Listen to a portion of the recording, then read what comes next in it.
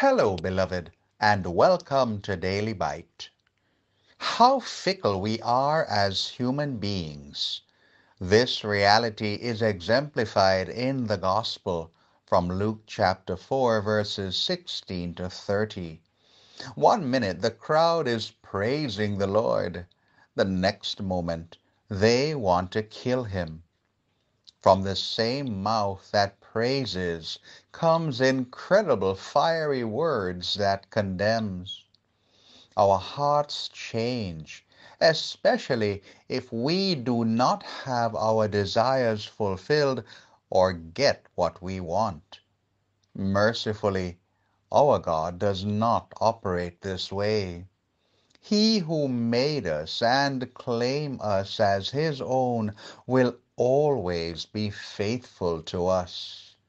Do we remain steadfast in our loyalty to him?